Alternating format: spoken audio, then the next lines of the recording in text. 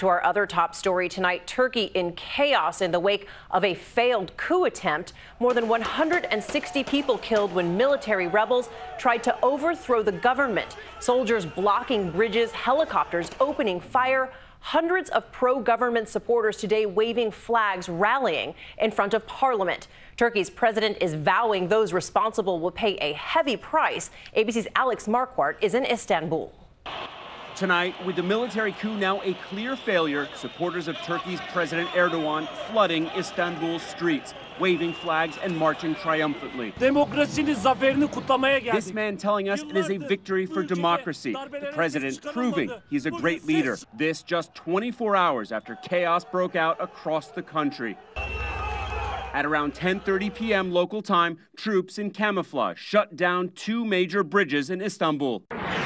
Fighter jets flew low overhead, helicopters hovering above. Blasts at the Turkish parliament in Ankara, shattering glass and ripping doors off their hinges. Every time you'd hear weird sort of low-flying planes, you'd panic that it was like the Third World War or something. Gunfire in the streets as tanks drove on the highway.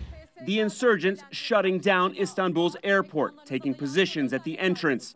Travelers were stranded, including many Americans. The U.S. Embassy tweeting a warning. U.S. citizens in Turkey should shelter in place and stay indoors. A state TV anchor read a statement from coup leaders declaring martial law. But in the early hours of the morning, with Istanbul's airport retaken, President Erdogan dramatically vows to crush the uprising and called on supporters to confront the rebels. And as day breaks, the soldiers on their heels, surrounded by crowds and police.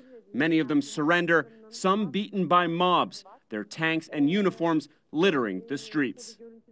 And President Erdogan's supporters still out in full force tonight. He blames this attempted coup on what he called a small faction within the military that he says is supported by a Turkish cleric who lives in Pennsylvania. Today, he demanded that the U.S. hand this cleric over, setting up a diplomatic showdown between Washington and one of its most important partners in the region. Cecilia?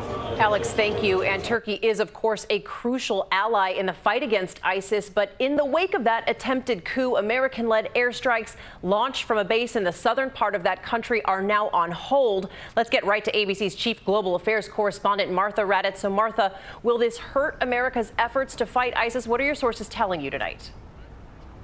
It certainly will, Cecilia, for the time being, as long as that air base is closed. They have refueling aircraft there, they have surveillance aircraft there, they have attack aircraft there. And just because of where Turkey is located, it is much quicker to get into Syria and Iraq than the Persian Gulf. So this could have a significant impact the longer this stays closed. Okay, Martha, thank you.